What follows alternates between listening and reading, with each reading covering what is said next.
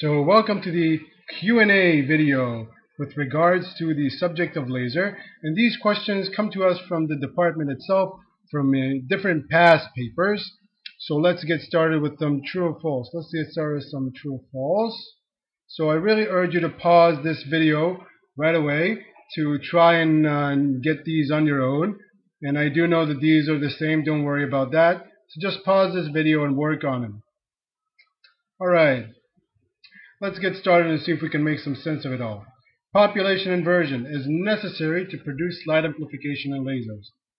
And really, when you're talking about the minimals, this is in the minimal, and this is one of the two principles for getting light amplification in lasers. The other one being stimulated emission. So when you think about it, yes, it's very necessary. We need that because we need to have most of the molecules in the excited state to get nice amplified, intense laser light. Very good. And now I want to read these two in concession because these two are essentially the same. They didn't come from the same exam, but I think they're talking about the same thing, really. So lasers are known for their wide spectrum, and laser light is characterized by a wide wavelength spectrum. And if you stop and pause here for a second and think, well, I know that there are infrared lasers, I know that there are lasers, maybe red lasers, maybe blue lasers, so they come in different varieties. But what you need to keep in mind is that a blue laser will always be blue. Let's say a 400, or rather, let's say a 300 nanometer light laser is always going to be at this wavelength. It's not going to have a range. It's not going to have a spectrum. It's not going to have a wide wavelength spectrum. It's going to be monochromatic. So these two would be false. These two would be false. We're going to move on. Laser material must be a solid, cannot be gas or fluid. And this is just looking at the presentations that are really quite useful in saying, hey, I've seen CO2 laser indicated there, so this must be incorrect. This must be incorrect. All right, let's move on. The continuous mode of lasers produce higher wattage power output than the pulsing mode. And really, the difference between pulsing mode and continuous mode is the time of application of the laser. It really does not instinctively relate to the wattage power that you would get, although this may have not been revised in your lecture or your seminar. But you can just look at direct energy weapons, which is basically pulsed lasers that are weaponized for the military that have very high wattage power. So really, the pulse and continuous mode just pertain to the length at which there is application, and not really the power of the application itself. So I would say it is false. And let's take these two on. Lasers can be used to control bleeding. True, right away. It can be controlled to maybe control coagulation. Maybe superficial coagulation or coagulation within the eye of diabetic patients. And these two are in the presentation, and that's why I remember them. So you should really view the presentation. It's got some useful stuff. Stimulated emission means the emission of photons due to heat applied on the laser material. And this really is, again, from the lecture slide. We had this little thing where you had an electron, it bounced off, and that electron was here, and now you saw this little photon coming in, and this electron maybe dropped down and emitted another photon. And really, this interaction is due to electromagnetic radiation. We need photons to create stimulated emission.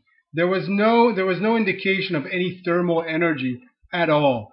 And when we're talking about this sentence saying stimulated emission means the emission of photons due to heat, there's no thermal interaction in place, only electromagnetic or photons. So I would say this is false. Let's move on. Let's do yellow. Laser light has a longer coherence length than light from a conventional light source. And this right away should ring true, because light is coherent through time and space more than conventional or spontaneous emission. So this should be true. This should be perceived as true right away. Very good. Let's move on. And maybe we have some essay questions. And these I just took a straight copy paste from an exam I've seen. And I'm not going to obviously write down the essay question. I'm just going to split them out, and you can just maybe pause the video, copy them down if you're interested. So I'm just going to speak them out. First of all, I want you to maybe pause this video and try and think about how you answer those questions. Very good, let's get started. Compare stimulated and spontaneous emission. And really, stimulated emission is everyday regular emission. And this would be incoherent through time and space. It would be incoherent through time and space. It would be less energetic, whatever. It's going to be non-polarized, and it's going to be polychromatic. And if you want to really summarize the laser or the stimulated emission, all you do is you take this part and you reverse it. So really, incoherent turns into coherent in time and space, energetic and focused, polarized, and monochromatic. Very good. Explain why population inversion is necessary for lasing. Simply describing what it is not sufficient. So what is population inversion, and why do we need it for lasing? And we slightly touched on it. Population inversion is taking a population that has most of its molecules in a non-excited state into most of them being in an excited state. And why is this needed? Because if I stimulate a population inverted space here, I'm going to get a more intense response. I'm going to get amplified, more photons. It's going to be more photon dense, more photon rich, and this is really my amplification. And if I don't have population inversion, let's just say I have this space where I only have two guys, I'm only going to really get two incident photons here, really. So there's no amplification here at this point. So this is why we need population inversion. Very good. Draw, and this is C, draw a three-level electronic energy system, and based on the figure, describe how population inversion and stimulated emission can be achieved. Indicate in the figure between which energy levels stimulated emission and pumping takes place. Alright.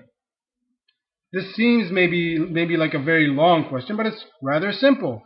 I have my three energy levels, and first of all I need to cause the population inversion. So I'm going to do this, and I'm going to say pumping. This is just what I would do in the exam, pumping, and I would say population inversion can be achieved via, I'm just going to say maybe photons, maybe current, and then I have the electron. It's going to bounce up here, come down here, and then I'm just going to put this out and say stimulation. This are right, photon or electromagnetic, doesn't really matter. And at this point, it comes down, and then I have my emission. And this is really indicating how it can be achieved. By a photon here, when it is going to take place, at what point.